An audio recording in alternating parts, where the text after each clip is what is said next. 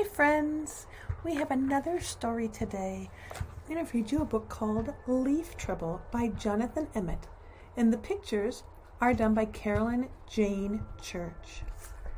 And we've got this Leaf Trouble book, and in the background you might even be able to hear some sounds of fall. Maybe some leaves rustling, the wind chime. I think I can even hear Luke playing basketball outside. So let's begin. Leaf Trouble.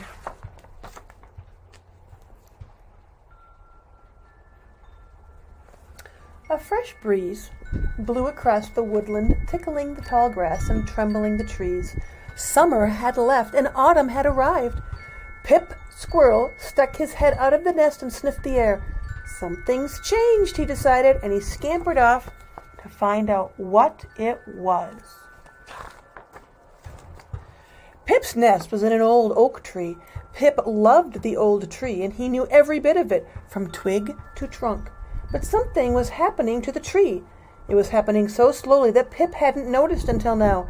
He skidded to a stop and stared at the leaves beside him. What's happening to the leaves? He was so surprised that he let go of the trunk. "Wah!" squealed Pip as he tumbled down through the branches and landed, oof, on the woodland floor. Do you see him? He fell down. There he is. Fell down. Pip lay there for a moment, and staring up at the leaves, "They've changed color," he gasped, and he was right. The last time Pip had looked closely at the leaves, they had all been green. But now there were lots of colors, yellow and orange, and even red. You see the leaves on Pip's tree? As Pip watched, one of the leaves dropped off and drifted down toward the ground. He jumped up and ran after it and caught it in his paws. But even as he reached for it, another leaf began to fall, and Pip ran after the second leaf and just managed to catch it before it touched the woodland floor. "Not again," gasped Pip, as a third leaf began to fall. Pip was still racing around trying to catch falling leaves when his sister Blossom scurried up. "Good," panted Pip. "You're just in time."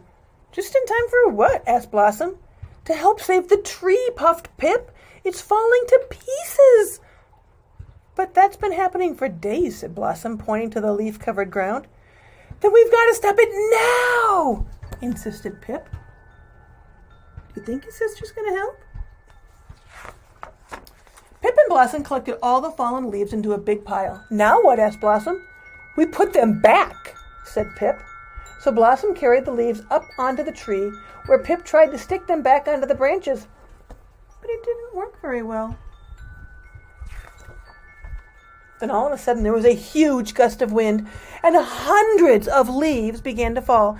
Pip and Blossom were scampering around frantically trying to gather them when Mom Squirrel arrived. "What are you two up to?" she asked.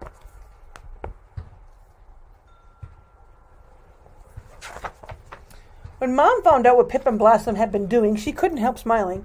"But Pip," she said, "the tree has to lose its leaves."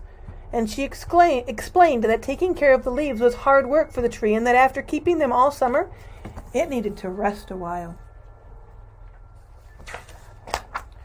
"But I love this tree," said Pip sadly. "It's our home, and I want it back the way it was." "Change is hard, isn't it?" "It will be," said Mom, "when spring comes. The leaves will all come back again. They've only gone away for a little while."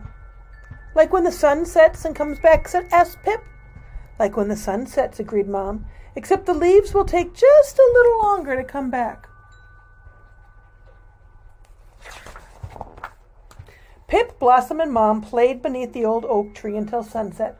Before they left, they collected some leaves to take back to their nest.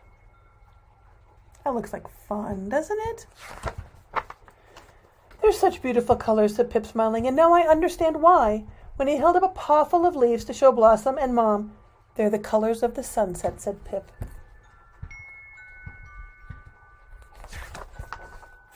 And that is the end of our story.